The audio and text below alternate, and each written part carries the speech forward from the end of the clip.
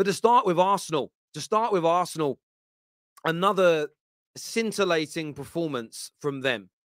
The second half, look, people will look at the stats in the second half and say Fulham got into the game. They had some chances. They made it difficult because Arsenal were playing in first gear. Arsenal were relaxing. It was easy. It was simple. It wasn't even a difficult game for the Gunners today. They won with consummate ease. And this is why I believe that they're going to win the league. You know, we saw yesterday City struggling to break down Crystal Palace. Arsenal today doing it with ease. A clean sheet as well. I wonder what Gary Neville's response is going to be to this one. 5 points clear as they go to what? Is it 26 games they've now played? 27 games. Just 11 remaining. So that now means with 11 games to go, City need to win 3 more games. They need to win 3 more games in the last 11 than Arsenal. It's getting harder and harder and harder each time. Each game that goes by where they're not closing that 5-point gap, it gets more and more difficult for Man City to catch them.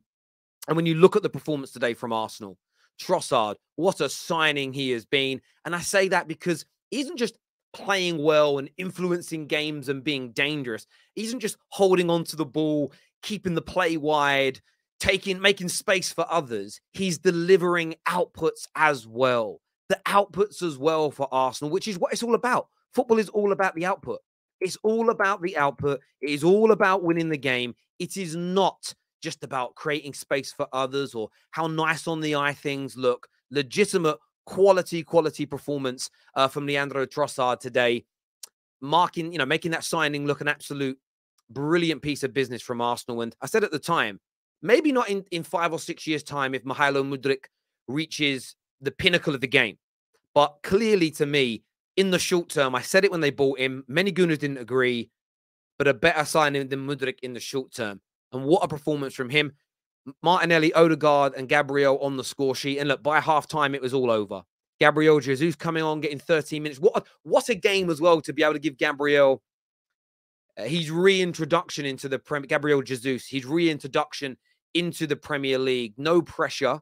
He didn't have to come into a game that's 0-0, 1-1, where he's got to perform. He gets to feel himself in again. Maybe he goes on the bench. Maybe he starts against a Sporting on Thursday. But what a boost it was very late last night when Charles Watts broke the news that Trossard was available, but Gabriel Jesus was on his way back, because you saw the uplift it gave the players, the feeling and the atmosphere in the stadium was electric when he came onto the football pitch. And as I stated this morning, with that news, Arsenal legitimately got scarier. That's why they're my favourites to win the league, just on that performance today. This is what Arsenal have been 85, 90% of the season. Maybe that's even too harsh. Maybe 92 to 95% of the season. Today is what we've seen from Arsenal every week. That is why the occasional wobble, the occasional game where they concede first, but yet still seem to come through the adversity and win, should not be a concern for anybody. The consistency and sustainability of Arsenal's performances is exactly why they are top of the league. Fulham, by the way, no mugs. It's been a very difficult place to go this year, Craven Cottage, and a very difficult place for teams to pick up points. Arsenal made it look absolutely easy. I know they didn't have Paulinho, but listen, everybody has players missing. Did Arsenal have anyone missing today? We'd say first teamer? Maybe not. But well, still, but they had Jesus missing for 3 months and still maintained the 5-point gap. One player being missing for me isn't enough to start making excuses, in my humble opinion. But as already stated, another sensational performance from Arsenal. I'm going to try and star your super chats that are coming in. When KJ's backstage, I think he's doing it, and then I check and he ain't. Sometimes he does. The funniest thing with KJ is when his camera's not on. I think he's still doing it. He obviously goes off to get a drink or go to the bathroom, and I've missed loads. But we'll get them all up for you in a moment. A lot of people saying it was an easy game for Arsenal. It was easy, but it was easy because Arsenal was so damn good. We are going to bring our panel out soon to discuss this in more detail, so please stay with us today and make sure like buttons are being hit. Make sure you're subscribing and clicking the bell notification button as well. Joshua Lovelace here says, no team has 2 players with 10+ goals. Arsenal has 3. Trossard was different gravy today. But guess who's back? Back again. Welcome back, Jesus. Sports Capital says Mitrovic is going to be in Saliba's pocket until he dies. Oh, we don't probably need to go that far, talk about people dying, but listen, he was pocketed today. I don't necessarily think it was on Mitrovic either. The midfield battle is the difference today. I've seen Fulham play really well this season. Their fullbacks marauding forward, the midfield dominating either the ball or the territories. You don't always have to have the ball to be the dominant team. Don't be fooled by possession statistics all the time. But they battled that well today. They couldn't get the ball into Mitrovic. Second half, he had more of it. That's because Arsenal sat back and went, go on then, show us what you got. Shameful refs in the Premier League. The level of the Eredivisie refs is way above the Premier League. How is it possible? United robbed. And we'll come on to that very, very soon indeed. This here says, tactical masterclass from Arteta. Made Fulham look like a training session. Saliba back to his best. Trossard phenomenal. Barca-esque. GJ9 back looks sharp. Yeah, Trossard was phenomenal today. And I think a lot of people laughed at that signing.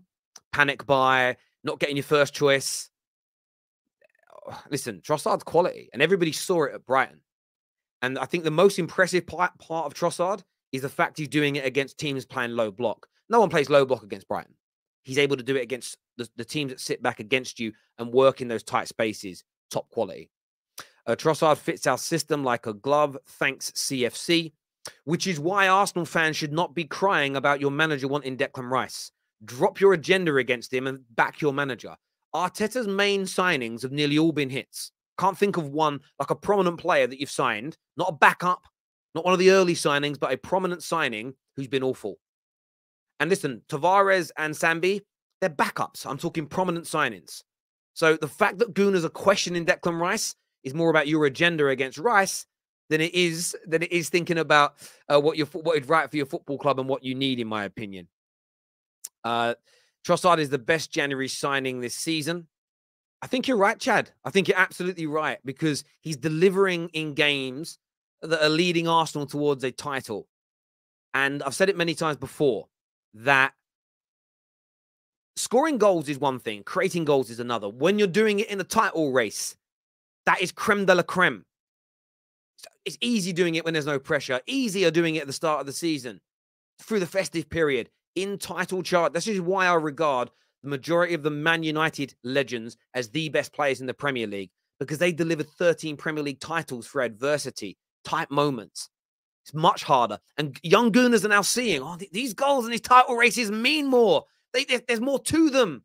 That's why Ronaldo's overhead kick is the greatest goal in Premier League history. Sorry, Rooney's overhead kick. Because it was in the derby race in the middle of a title race.